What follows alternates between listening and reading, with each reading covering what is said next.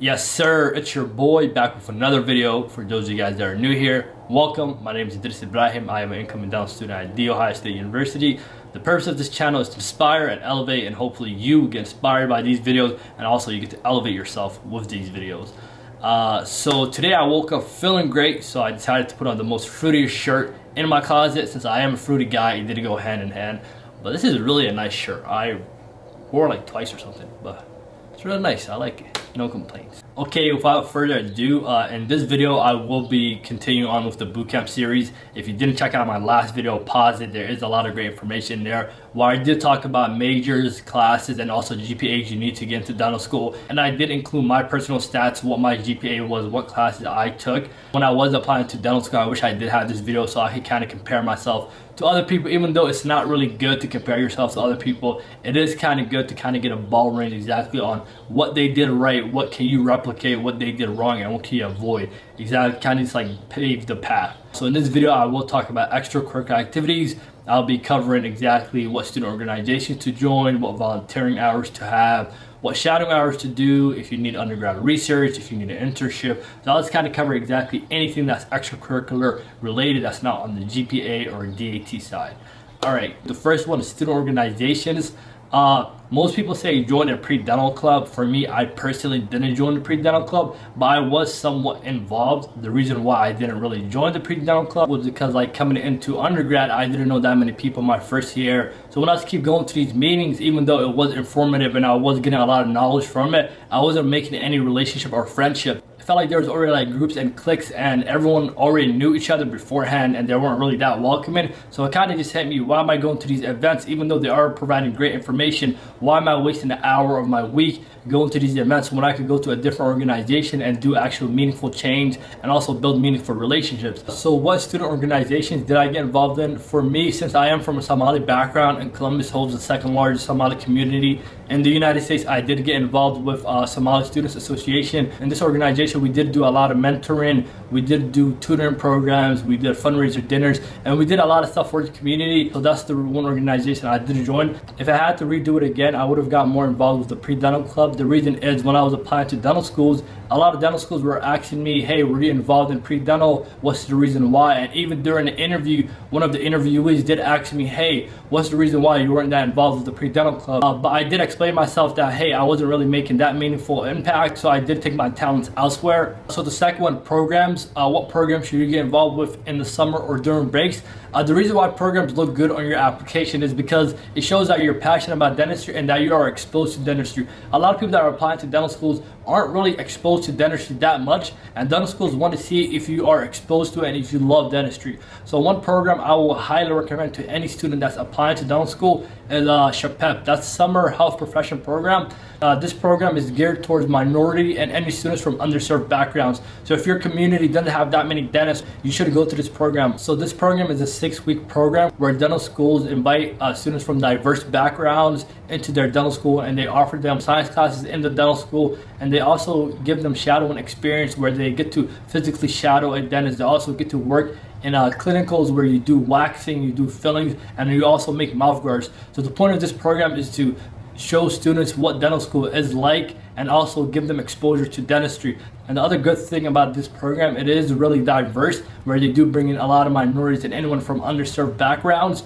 So you get to work and collaborate with people that do look like you and also that are from similar backgrounds as you. Because let's be realistic, in my personal experience, when I was going to the pre-dental club, I wasn't really seeing that much diversity in there or any minorities. So when I was going to this program, I did see that, hey, there is a lot of people that look like me and that do also want to be dentists, or that do want to be physicians, or that do want to be pharmacists. So that's why I really like this program, and I strongly recommend anyone that's thinking about applying to dental school to do this program. Another program I strongly recommend is going to any pre-dental days that your dental school offers. Mostly every school does offer a dental day where they invite pre-dental students or any undergrad students to come and shadow dental students. So the typical setup in this program is they first do a panel where pre-dental students get to ask dental students any questions they have about the application or about dental school, and after that they go to clinicals where they get to physically see the dental student work with their their hands, and also you get to also try to work with your hands. So if you have this event at your dental school, go to it because there's a lot of benefits associated with it. So number 3, undergrad research.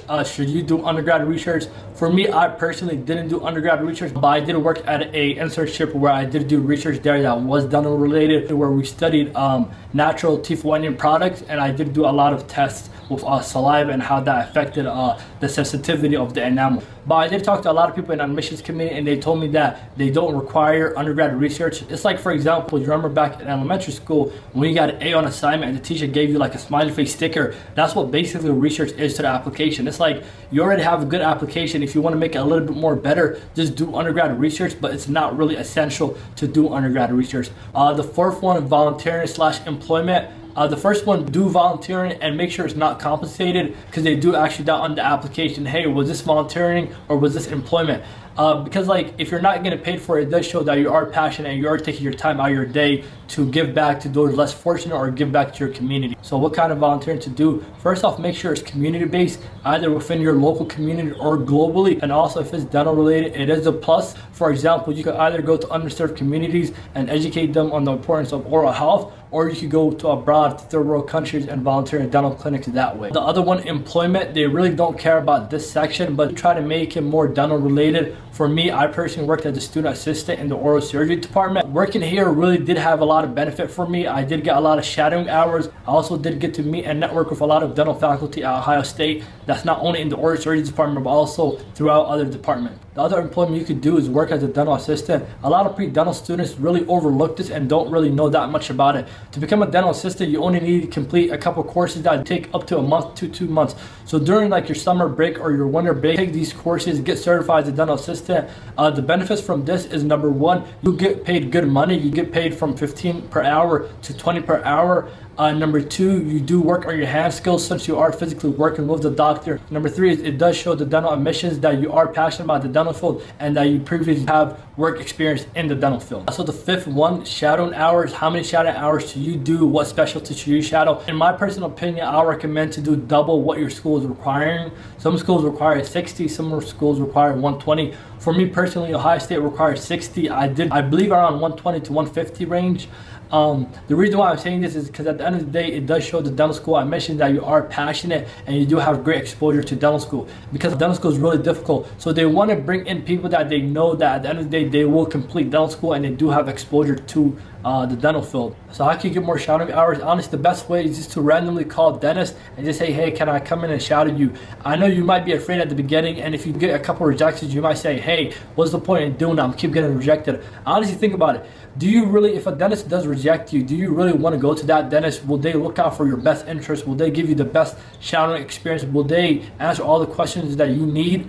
So at the end of the day, look for a dentist that's passionate and eager to have you shadow. And if you are going out shadowing, make sure you come with questions. Don't just stand there in the corner. Make sure you ask them questions and be like, hey, how do you do this procedure? What made you get into dental? Do you have any advice? Kind of like be more engaging, because it's like time and time again, I see a lot of pre-dental students that do go to shadowing hours, but at the end of the day, when they leave the office, they really don't know what they learned. They didn't ask them any questions. They're just standing there in the corner. The 6th one, this is an important one that a lot of pre-dental students forget about. In the application, they do ask you about any hand dexterity skills, any experience you have working with your hands. The reason why dental schools are asking this is they kind of want to see how good you are with your hands, and it is reasonable. Like if you do come into dental school and you never worked with your hands and you really don't have any hand-eye coordination, it will be a lot more difficult going through dental school. So if you do get a lot more exposure while you're an undergrad, it does look better on your application, and also it does help you in dental school when you are applying. So what kind of hand skills did I have? So for me, believe it or not, I actually do know how to do henna. Also for my internship, after my research was finished and when we came up with a product, we had to apply it onto ourselves and also to our coworkers. So I was really comfortable with working in people's mouth and with a mirror. So what's some things you could do to help your hand skills? Honestly, pick up a skill, whether it's painting, playing a piano, hand sculpturing, pottery, henna. Just pick up a skill that you work with your hands and kind of like keep improving on it day by day. Okay, then that's all for extracurricular activities. One last advice I want to leave with you guys is if your school does have a dental school, make sure you are in close communication with them. Make sure you go to their events. Make sure you reach out to them. Make sure you sit down with them, have them help you with your application, give you any advice. Make sure they know you by name or at least by face. So later on when you do apply to dental school and you have any questions about your application, you could go to them Alright, then I hope you guys liked this video and it was informative. Like I said in my previous video, I will continue this series until the end of June. If you have any more questions, please feel free to comment down below. DM me, message me, and I will do a Q&A at the end of the series, kind of answer all your questions. But like always, stay blessed, stay safe, take care.